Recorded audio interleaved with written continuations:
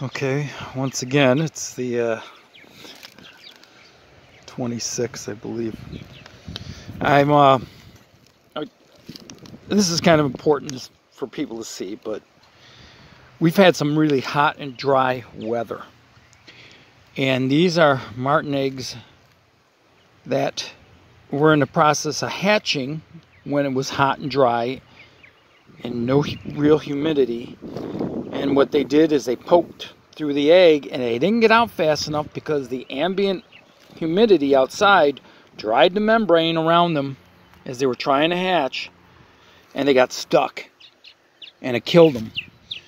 And unfortunately, if I was paying a lot more attention, I usually pay attention to when nests are hatching, and I go in there within 24 hours. But here's a great example. See this?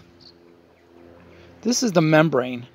It's inside the egg that surrounds the chick. This is the chick's beak right there.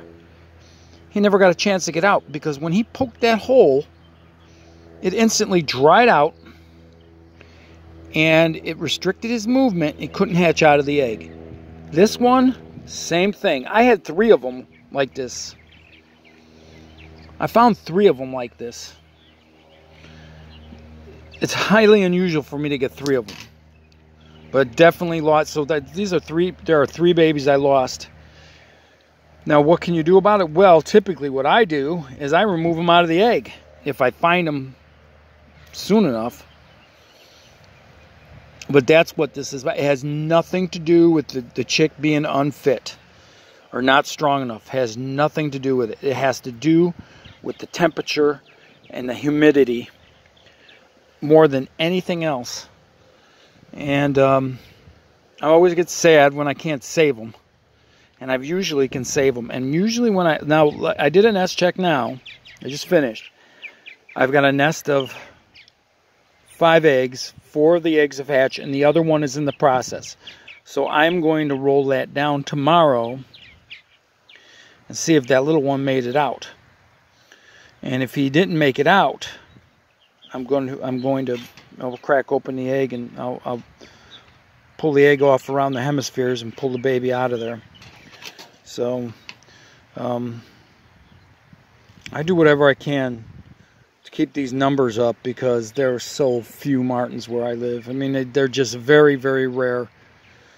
They're not common here.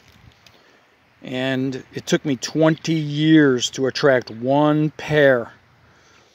So I am going to do everything I can to make sure that they fledge as many offspring as they possibly can. Now, what happens after I die? I sure wish there were other people who took an interest in this bird, at least here. But people are more interested in playing on their phones than they are in the natural world, which is freaking disgusting and makes me angry like you can't believe. Particularly young people. You can't get them interested in anything like this to save your life. Anyway, I thought this would be of interest, and unfortunately these eggs are just good for the garbage can. Nothing else you can do about it. Till next time.